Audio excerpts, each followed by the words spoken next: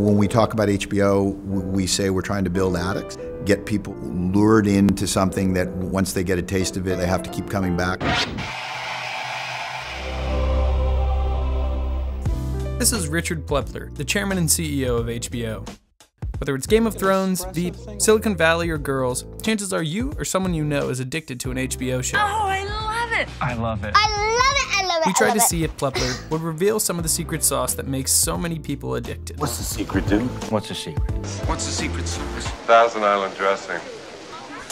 Arthur Miller had this fantastic line that I've never forgotten. Artists do what they do, and the rest is up to the zeitgeist. Don't force feed the zeitgeist. He says while it's almost impossible to predict what shows will succeed, I don't know. the HBO philosophy is that it all starts with great talent.